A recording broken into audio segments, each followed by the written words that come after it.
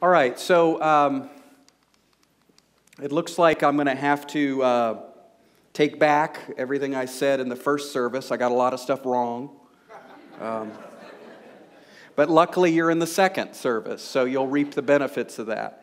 But seriously, today we're going to talk about this passage in John chapter 15. You know, in all the Gospels, Matthew, Mark, Luke, and John, it's really hard to find a more powerful passage.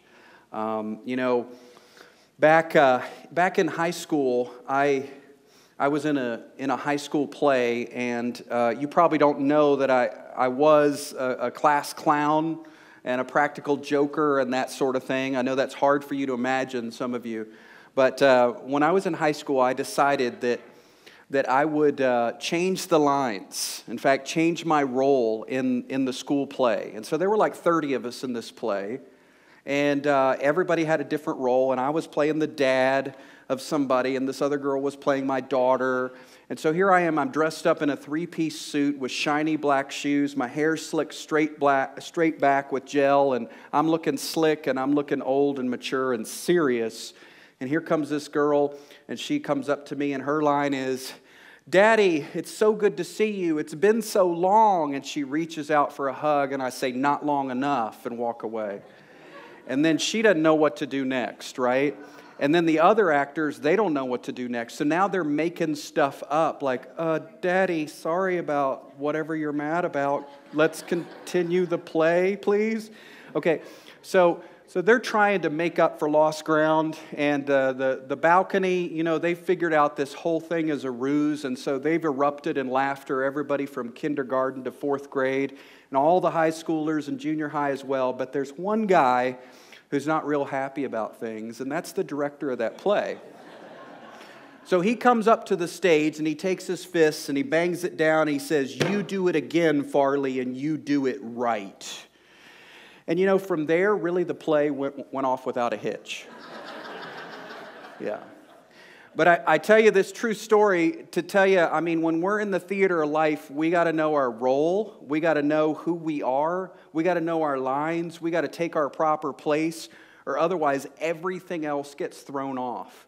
And in John chapter 15, we're going to find out what our role is. You know, if we in the Christian life get our role wrong, we end up trying to bear the weight of the world on our shoulders, trying to be fruit producers, trying to be fruit creators, and then later on we try to be fruit inspectors. Well, we're going to see in John 15 that that's not our role at all. And so we need to find our proper place. Number one, Jesus Christ says that He's the true vine. He's saying, "I'm the vine and you are not." You are not the vine. You are not the source. You are not the producer of this fruit. So don't freak out about the fruit. Your fruit bearing is my problem, He might say. And so He says, "I'm the true vine." And then He says, "My Father is the vine dresser." Now, what that says to me is that, you know, sometimes we get confused about the Trinity. Like, oh my gosh, there's Father, then there's Son, then there's Holy Spirit. Like, how does all this work? Who do I pray to? Who do I talk to? Who lives in me? What roles do they play? This whole thing can become a ball of confusion. I remember being a young Christian kind of just thinking, I mean, you know, what's my role? Okay, I've heard a good bit about grace, but what do I do? You know, where's my connection? How do works happen? And a lot of these questions, if you've wrestled with some of these questions, I hope that they'll be answered today through God's Word about this connection that we have with Christ. So first of all, we're seeing that Jesus Christ is the source. Number two, we're seeing that God the Father is the caretaker. He's the one who's the vine dresser, the caretaker. He's saying, you know what, I began this good work. I'm going to oversee it. I'm going to make sure it's carried on to completion. But when we get into this passage today, let me just forewarn you, a preview of coming attractions. I mean, there's going to be some verses that people take out of context. People end up preaching fear and guilt and anxiety because, oh my gosh, am I producing enough fruit? Maybe I'm going to be cut off. Maybe I'm going to be thrown away. Maybe I'm going to be burned up as a branch. And without a proper context and seeing what my role is in this passage and who I am as a child of God, then this whole thing could go crazy on us. And so Right now, maybe there's a doppelganger church somewhere. You know what a doppelganger church is. I mean, maybe they're on the other side of the planet right now. There's an identical sort of church over there. And they might be telling us that, you got to work hard to abide, and you got to work hard to bear fruit, and you got to work hard or else you'll be disposed of. And I've heard that taught with this passage. And so this morning, we're going to be looking at some words, some very important words that need proper understanding for us to arrive at what? At the truth that sets us, always it sets us free. It doesn't put us in bondage and fear. And so he says, Jesus says, I'm the vine, I'm the source, I'm the resource, I am your everything, and you are not. That's number one. Then in verse 2, he says, every branch in me that does not bear fruit, he takes away, and every branch that bears fruit, he prunes it so that it may bear more fruit. Well, that sounds really good, but wait a minute. If he takes it away, how does it bear fruit? I mean, that doesn't make any sense. For him to just take a branch and take it away from the vine, it can't bear fruit. So something's up there. Wait a minute. Also, prunes. What do you think of when you see the verb prunes? Normally, I think of the clippers, man. He's getting out the clippers, and ooh, you're not a very good-looking child of God. Snip. Ooh, you've disappointed me lately. Where's your fruit? Snip.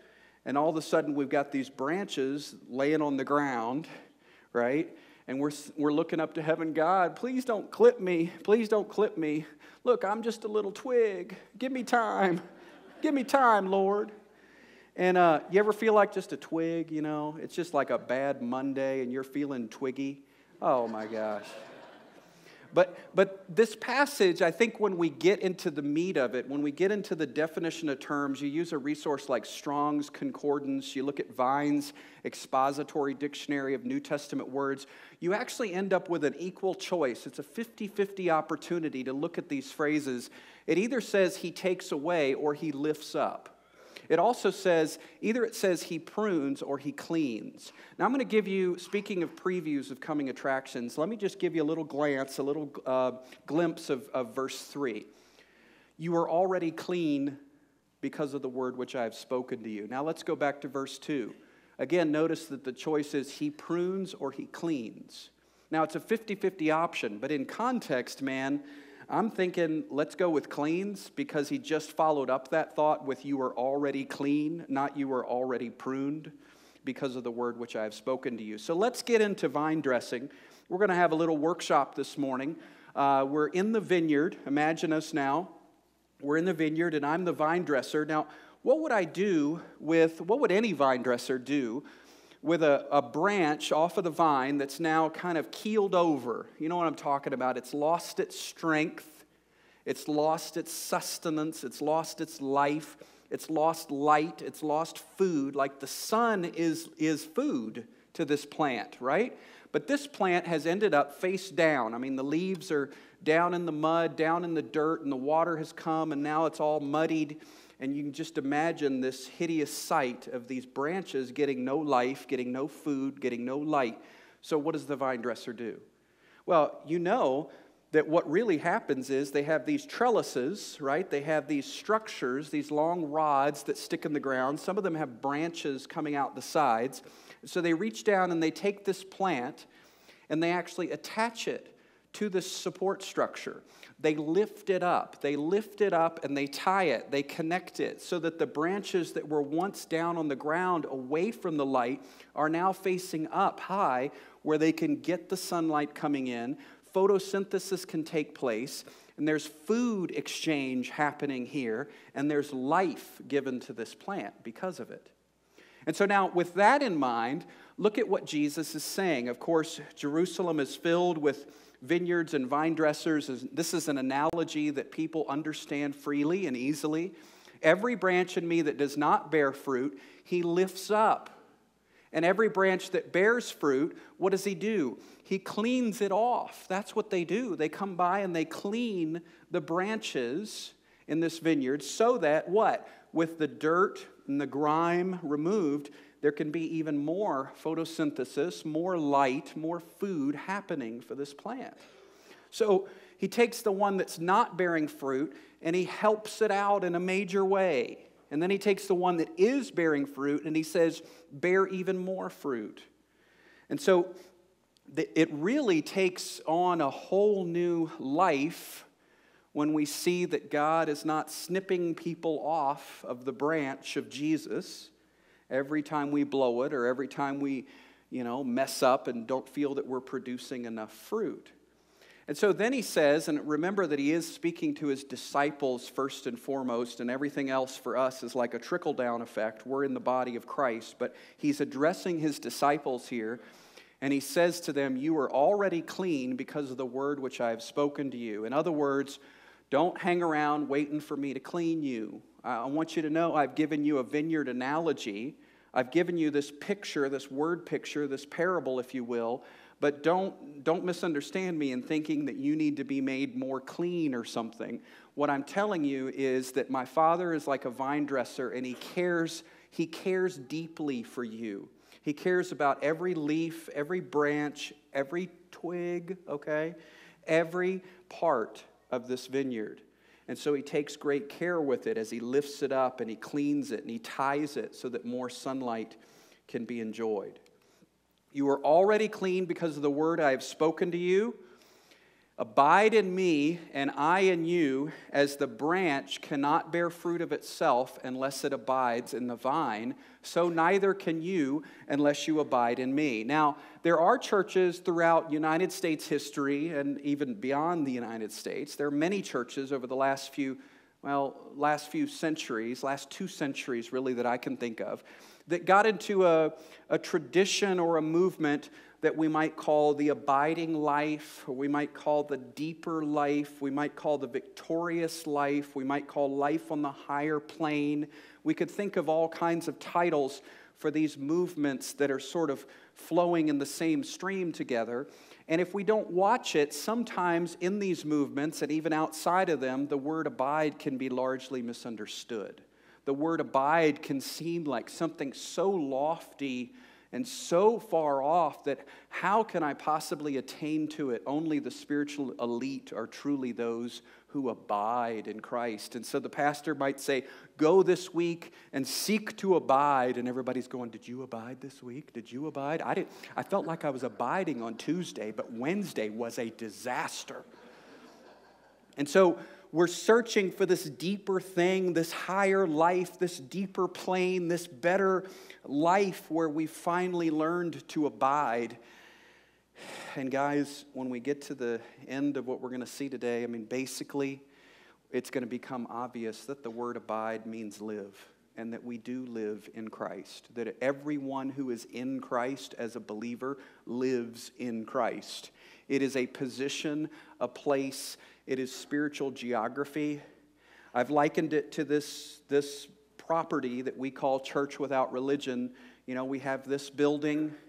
We have the coffee area back there and some books available. Then I've also made these facilities over here available to you this morning. There's a men's and a women's, both. You're welcome. And over here, there's some classrooms, and then across the sidewalk over here, we've got the lodge. This is where Stephen's Bible study class took place this morning at 9:30. And so we have a lot of stuff going on. We have a lot of resources here. It might take you a while to get to know the many aspects of our property, but right now, you are in Church Without Religion. You're not getting in. You're not trying to be in, looking at your neighbor, are you abiding in? No. We all know we're in.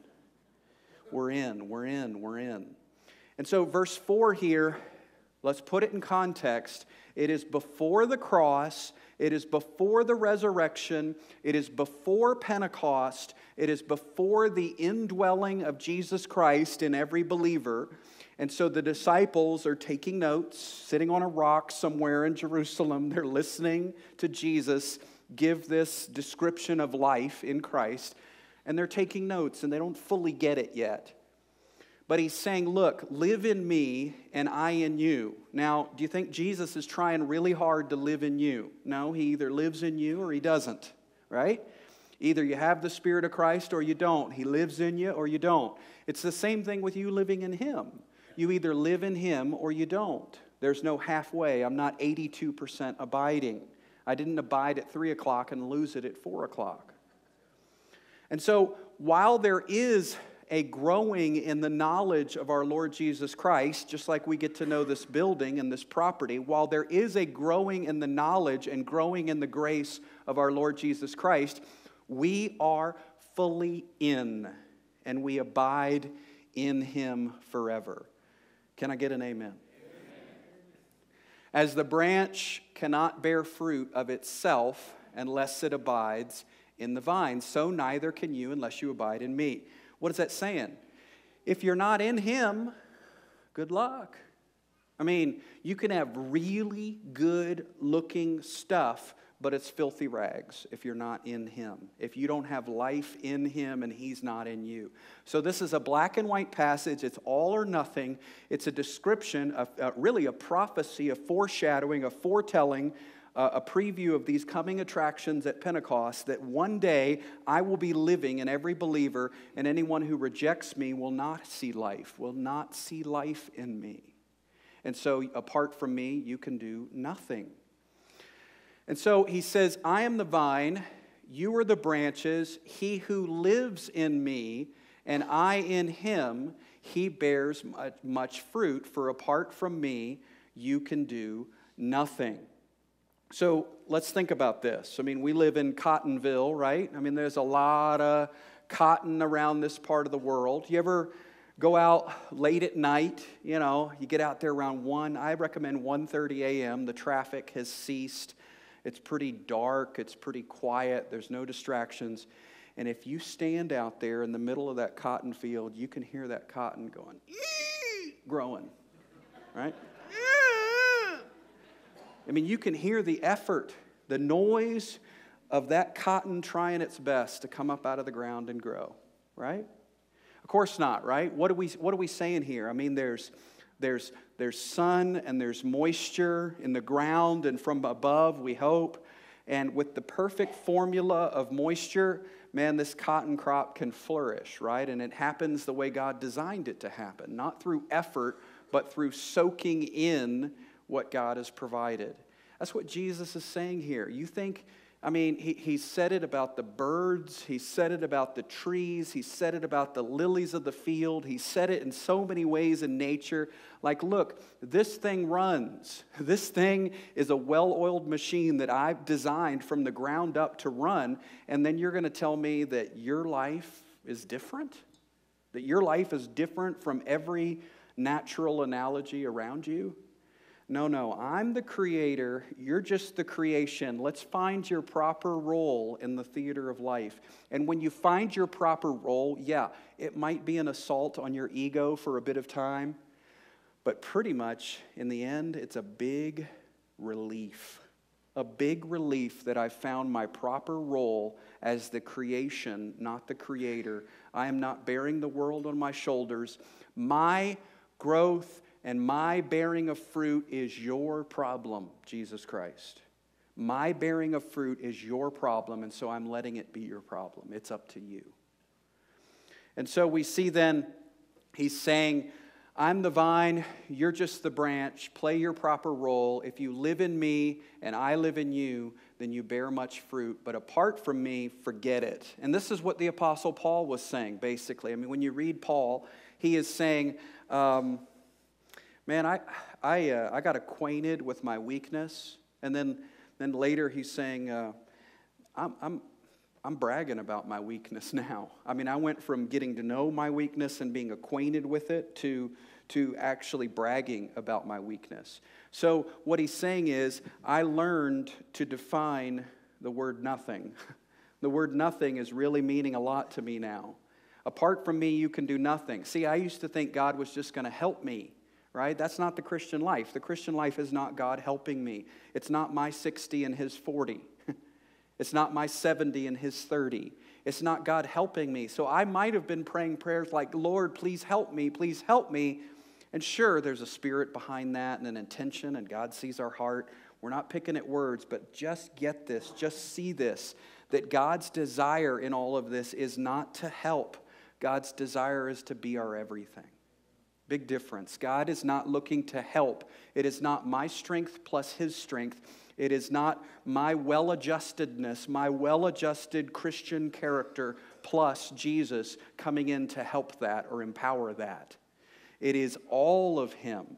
And so Christ wants to be my everything. Now, you say, wait a minute, Farley, you preached a sermon, it wasn't too long ago, and I remember when you said, it's not all of him and none of me. Remember, you're not a hollow tube. It's not all of him and none of you. Yeah, you're a branch, and you've got an identity. You're a child of God. You're designed for branch life. He has not excluded you. He is not a branchless vine. There are branches, and each one of us is a branch. And so there is a role for us, and God has decided to do it with us, in us, and through us. He didn't have to. We could just be some passive audience with God on stage and no role to play. But instead, he's given us a role. And there's a privilege in that, and there's a place in that. God is not intimidated by our existence. God is not looking at us as an obstacle, but as an instrument. And so he says, I'm the vine, but you are something. You're the branch. Apart from me, you can do nothing. All right, now here we get into some troublesome language. In the earlier service, I told them they could lose their salvation, but I've changed my mind in the last half hour. Yeah, good stuff, huh? You're getting the greater revelation. All right, just kidding for the 17 visitors or whatever. Just kidding. If anyone does not abide in me, now we go back to our definition of abide. What does it mean? Try really hard? No, it means live. If anyone does not live in me, what happens? He's thrown away as a branch and dries up, and they gather them and cast them into the fire, and they are burned. Do you see why this false idea that abiding is an effort on our part to continually maintain and sustain the presence of Christ? That's how it's been taught, that abiding is sustaining and maintaining and practicing the presence so that the presence stays. And if you don't abide and you don't sustain and you don't maintain, then the presence of Christ leaves. And, well, if all that were true, if that were the meaning of abide, then we'd all have been burned up weeks, months, years ago, right? But the reality is that this is speaking of people who do not live in Christ, who have rejected the gospel. And there are many passages throughout the Bible that talk about the destiny of that person. And it's not pretty. But we submit to what is here because we're not crafting our own ideas and crafting our own theology to our liking. We're submitting to God's ways, and we're basically saying, God, you judge the world. I'm no judge. God, I submit to your ways. Your ways are not my ways. And thank you that your ways just happen to be living in me and living through me and being my everything, because I need you real bad. If you live in me, and my words live in you, ask whatever you wish, and it will be done for you. Man, that sounds awesome. Hang on just a minute. $1 million in my right hand right now, Lord, please. Man, that is a crock. It did not work for me. Has anybody ever tried? I mean, I'm serious. We're joking around here, but I mean, I am dead serious. All it takes is 5 minutes on YouTube, and you can find people teaching that sort of thing, can't you? Now, the reality is that in context here, we're finding that God's command, God's will, God's desire, all of this is all about love. As you keep reading, you find that God's command is to love others even as I have loved you.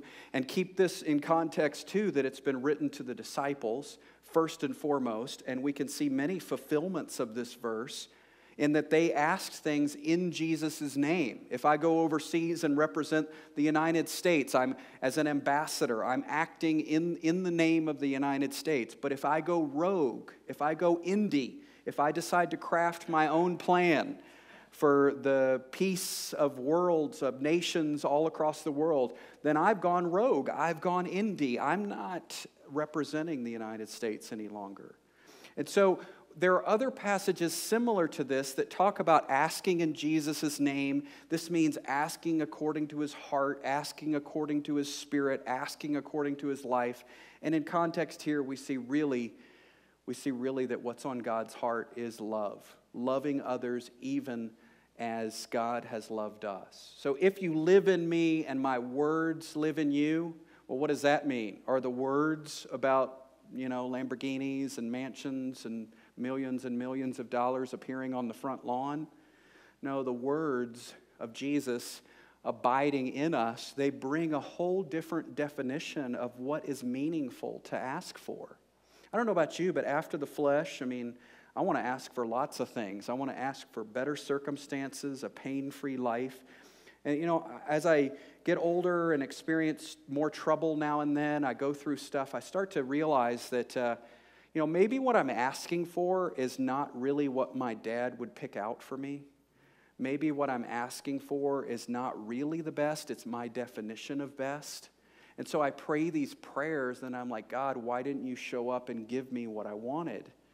And is it because he's unloving, or because he doesn't come through on his promises, or he falls short, he fails me, he's not a good dad? Or is it that he's just on a different plane, like he's on a different playing field, he's got a totally different mentality for what works for me, what's best for me? Because maybe I don't even know me.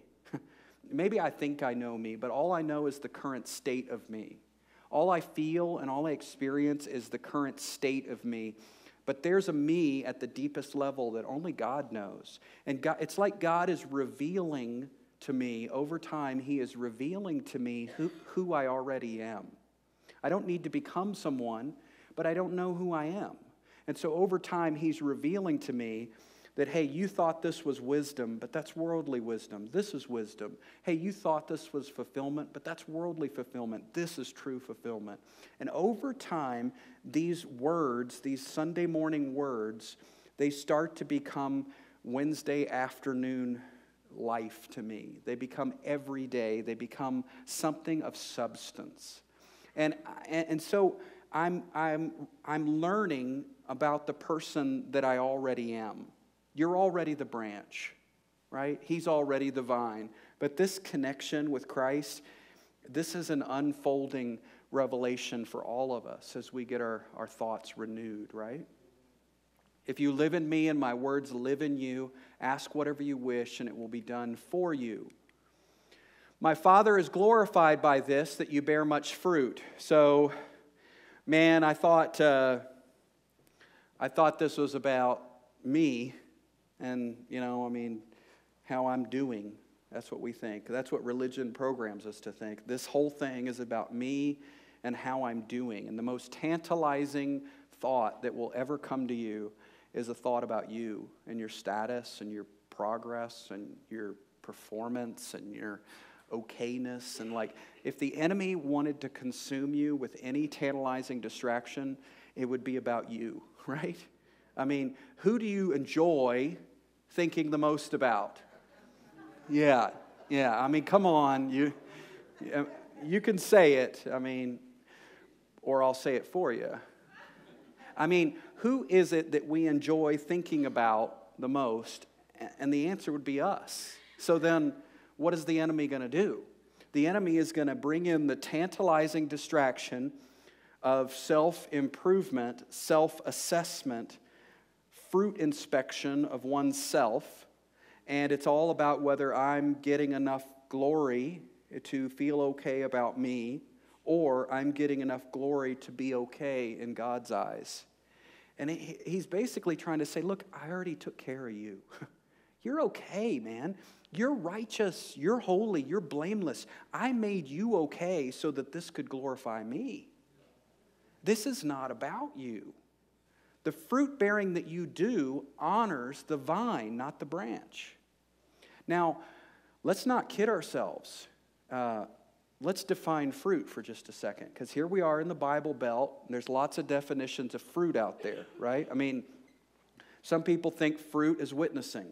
Did you notice that witnessing is not one of the fruit of the Spirit? I dare you to find a dozen verses about witnessing in the whole New Testament. Door-to-door witnessing, I dare you to find 2. Witnessing is not the fruit of the Spirit. Now, talking about Jesus is what we're doing. It's what will come natural as we celebrate Him. I'm not bashing that. I love that. I'm just saying that's not the core. of what the Spirit is producing at the fundamental level. The fruit of the Spirit is not witnessing. Did you notice the fruit of the Spirit is not church attendance? Now, I'm not trying to get you to not come back next week. Y'all are nice people, and, I'd like to see you now and then. But the fruit of the Spirit is not church attendance. The fruit of the Spirit is not Bible study. Did you notice that? Bible study's great. It's what we're doing this morning. We got the Word of God right up there on the screen. I love it. There's no message without it, but that's not the fruit of the Spirit. So if the fruit of the Spirit is not witnessing and Bible study and church attendance, then what is it? Now this is beautiful. I mean, the fruit of the Spirit is for my benefit and the benefit of other people. Watch this. The fruit of the Spirit is joy. Who's experiencing that joy?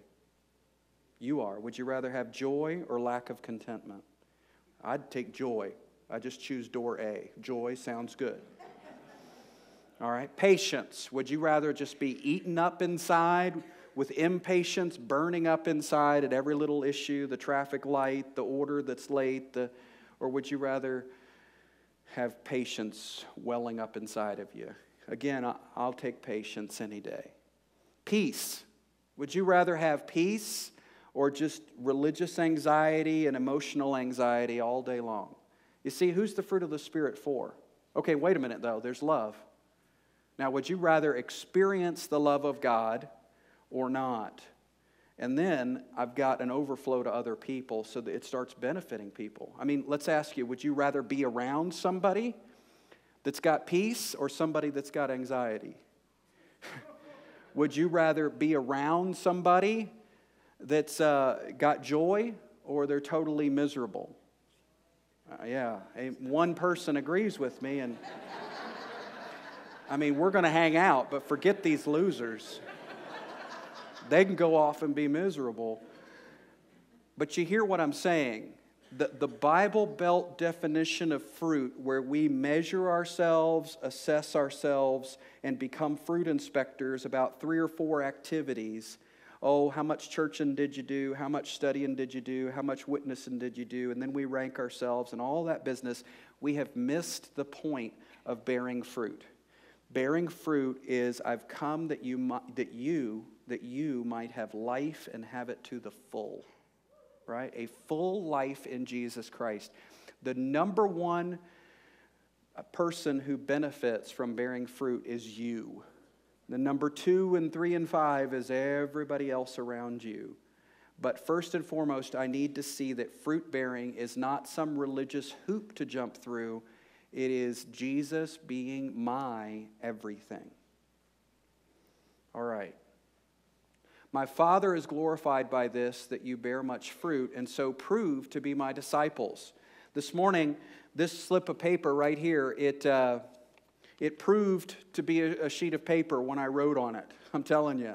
I mean, it soaked up the ink just like it was supposed to. It didn't smear or smudge. Everything's good. I can tell you, this proved to be a piece of paper this morning. Now, did that paper exert effort? No, of course not. It's just serving the role that God intended it to have, or that man intended. And so you see that what really this is saying is that as the vine dresser does the vine dressing, and as the vine does what the vine does, then what happens? As a result, the branch proves to be a branch, and because of the fruit bearing, we prove to be his disciples. So again, who is this about? It's about God proving that everything he set up to operate truly operates, because Jesus works.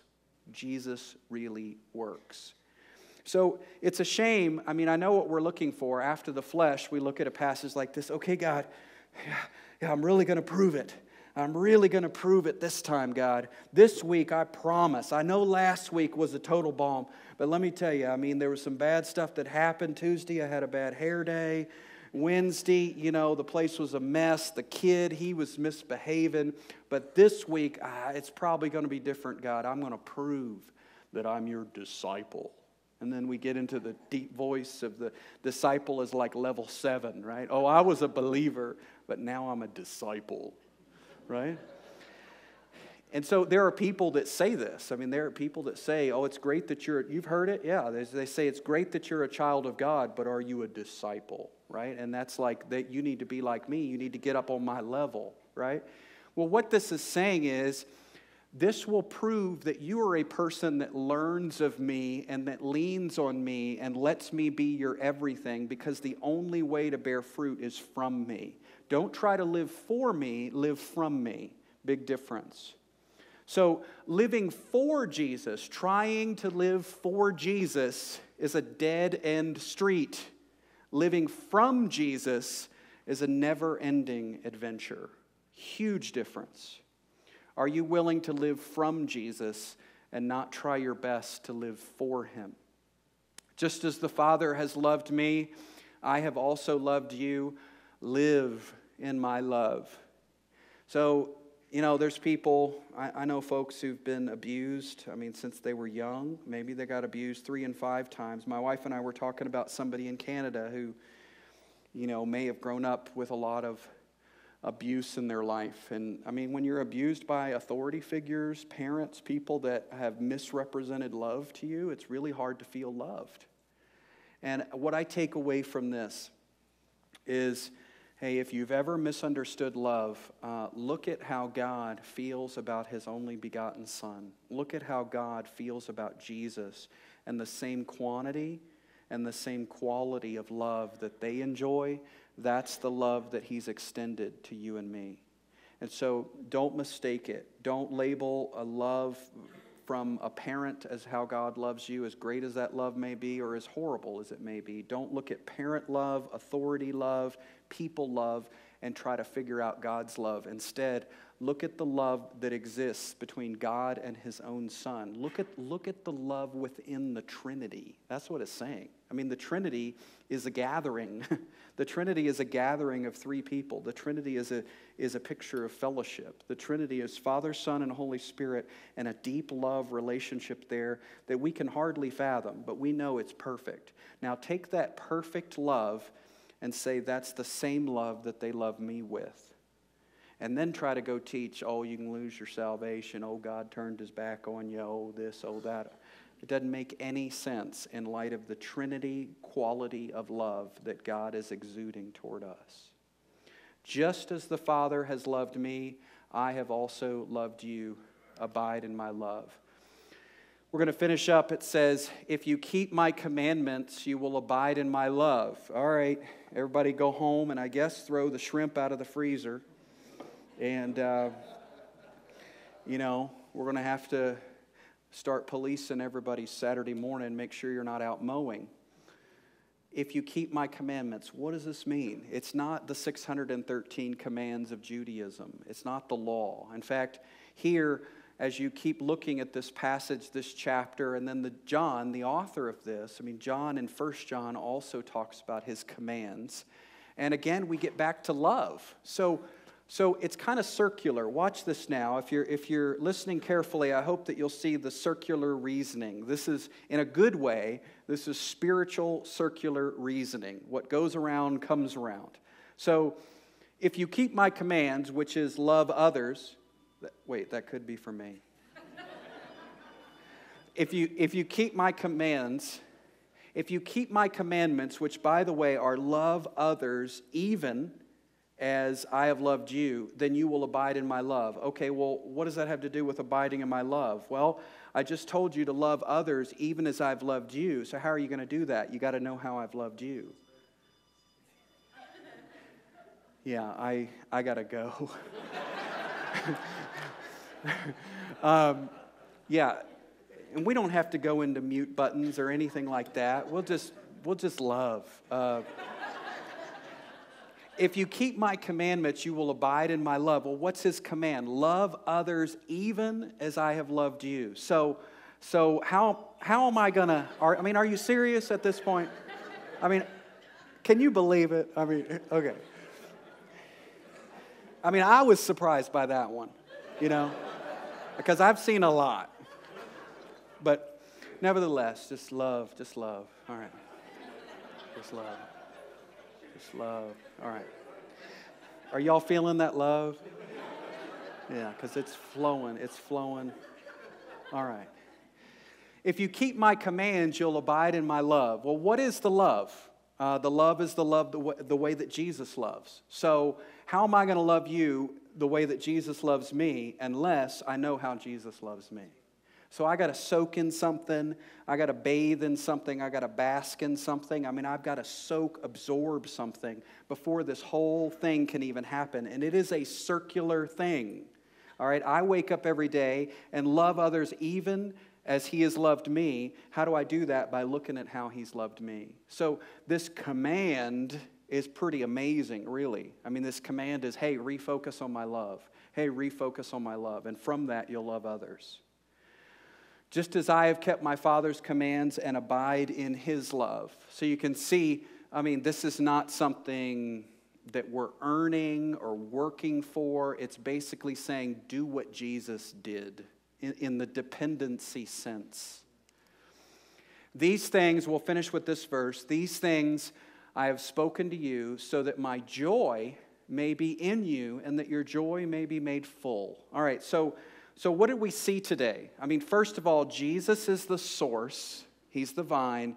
God is the caretaker. God's the vine dresser. He's got this whole thing rigged to be about Jesus. When you wake up and you're in the theater of life, don't play the wrong role. Don't try to be the vine. Don't try to be the vine dresser. Don't try to be the fruit inspector. Be the branch. Heck, be the twig. I don't care. Just be in the proper place of dependency, right? And so what we're seeing here is kind of the culmination of it all. The culmination of it all is this. This whole thing is so that you can have spiritual fun. I mean, do you see that? That Christians should be having fun? Now, I know, I changed the word. I changed the word joy to fun because joy we become numb to. We kind of forget. We sing it in our songs. We read it in our Bibles. And we kind of forget what joy is. But joy is, having a lot of fun with God, enjoying him. I don't mean that all our circumstances are rosy, but I mean getting pure pleasure out of knowing the God of the universe. That knowing Jesus Christ is the funnest spiritual thing we can ever experience because Christ is our joy.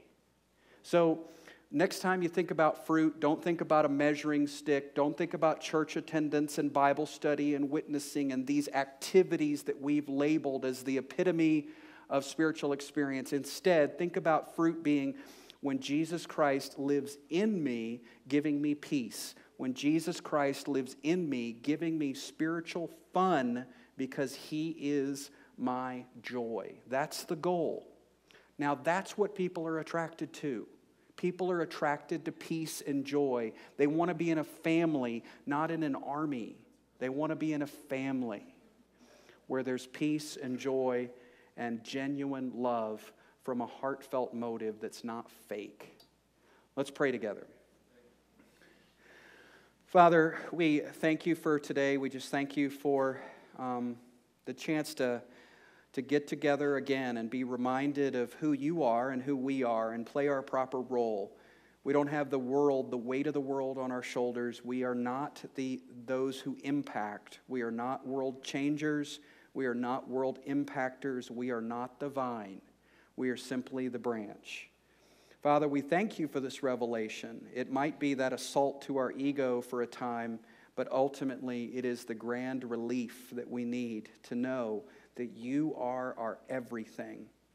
Father, we thank you for Jesus Christ. We thank you that he is our source, our resource, our life. He is not merely our helper. He is indeed our everything. In Jesus' name, amen.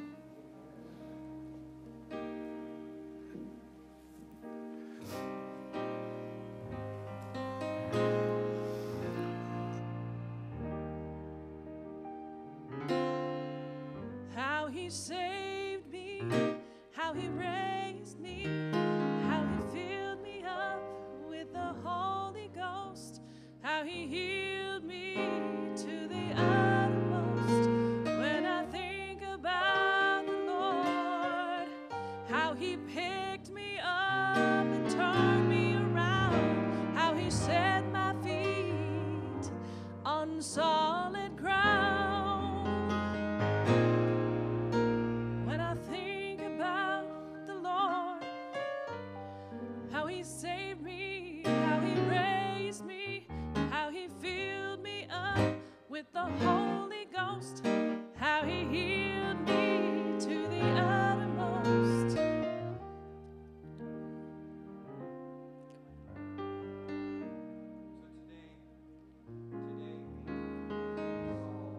one of the most powerful scriptures from the Gospels, John 15, which is God's proclamation that I'm not just going to be your guide and your helper and your counselor, but I'm going to be your life. At the core of your being, I caused you to die, and I caused you to awaken the next day. You've awoken with my Spirit living in you. There's a reason that happened. It's not so that you can go out and try your best. I could have given you a certificate and a place to be in the future called heaven, but I gave you this infused life, this injected life that is Jesus Christ himself, so that he could be the vine and you could be the branch. And what a relief that is, that my fruit bearing is his problem. That's something to celebrate, isn't it? Now I got to go. I've got a voicemail.